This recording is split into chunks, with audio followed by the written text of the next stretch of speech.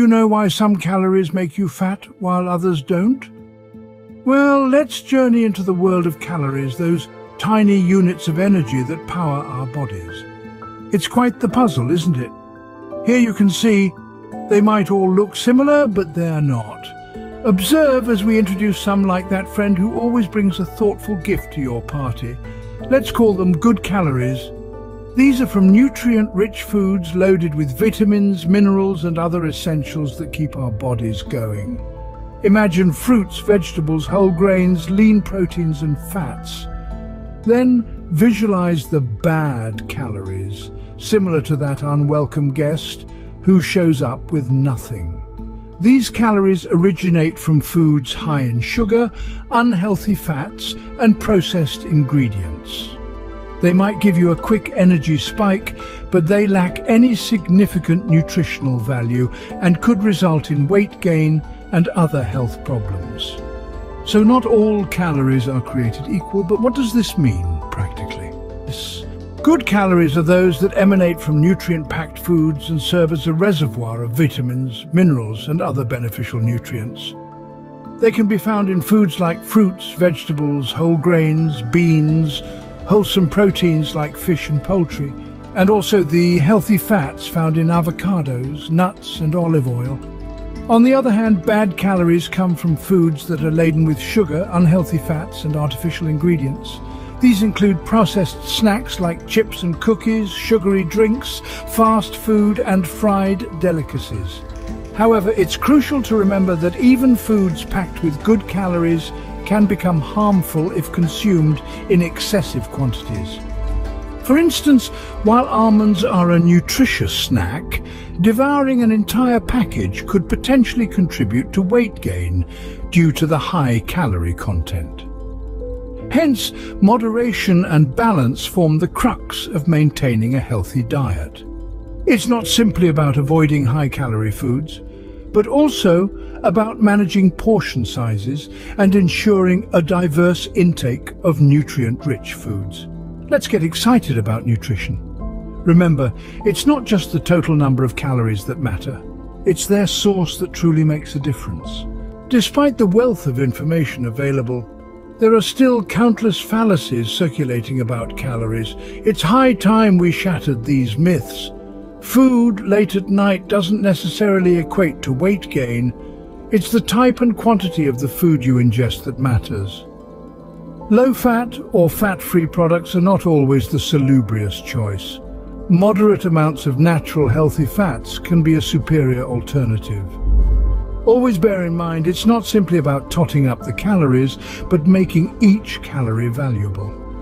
Think of nutrient-rich foods that supply the energy you require, without the deleterious health implications of empty calories. Let's erase dieting misconceptions and replace them with accurate knowledge. Ever wondered about the standing of your favorite foods in the good versus bad calorie debate? As we delve into the comparison between some common foods and their calorie content, let's consider an apple versus a chocolate bar. Now, picture an apple. It might seem like just a simple snack, but it's actually packed with vitamins, fiber and natural sugars, making it a source of good calories.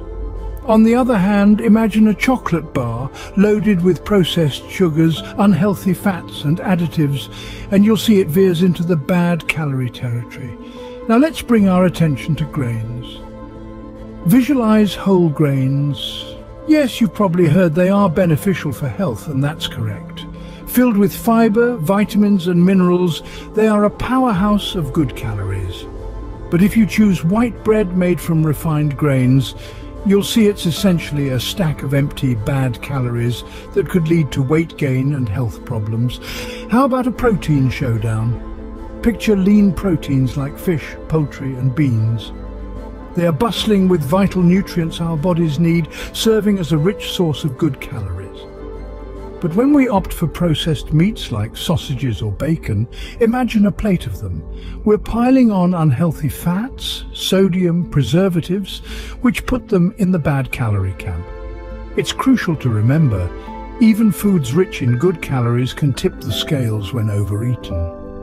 For nuts, Even though they're a fantastic source of good fats, protein and fiber, consuming too many can also ramp up your calorie count, possibly leading to weight gain. Let's bring to mind our saying, choosing the right foods is a balance between taste and nutrition.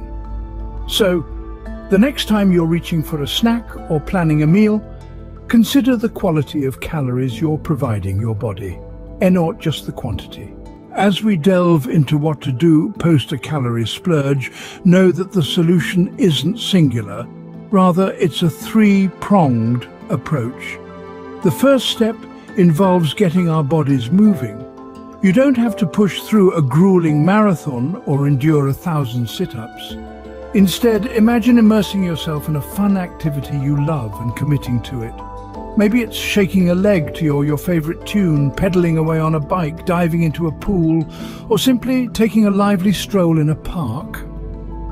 Every bit of physical exertion counts when it comes to torching calories and revving up your metabolism. Moving on to the second solution, intermittent fasting, which presents itself as a viable option even around a busy professional schedule. Caloric deprivation can be a seesaw, with one side symbolizing eating and the other representing fasting. This isn't solely about what you're eating, but rather when you're eating it. Research backs this up, pointing to intermittent fasting as a tool to reduce body fat, enhance insulin sensitivity, and even boost mental acuity. But remember, it's crucial to discuss this with a healthcare expert before diving into fasting. The final piece to the puzzle is hydration. Water can also moderate your calorie consumption. On many occasions, we mistake our body's signal for thirst as a cue to snack, but staying well hydrated keeps these false hunger alarms at bay and ensures a smooth-running metabolism. This isn't merely about shedding pounds, it's promoting a healthier way of living. Let's embrace these practices and set sail on our voyage towards improved health and wellness. Keep in mind, a healthy outside starts from the inside. Today, we've traversed through the fascinating universe of calories, busting myths and illuminating the truth. In our journey, we analyzed common food items and dispelled widely held misconceptions. We also revealed an array of dynamic strategies to eliminate those unpleasant bad calories. But bear in mind, the purpose of this video is not to educate you, but to grant you the power to make informed decisions about your eating patterns. However, always consult a healthcare professional before making any major changes to your diet, keeping in mind that everyone's health requirements are distinct. If this video was useful to you and expanded your knowledge, don't forget to give it a thumbs up and be sure to hit the subscribe button for more videos.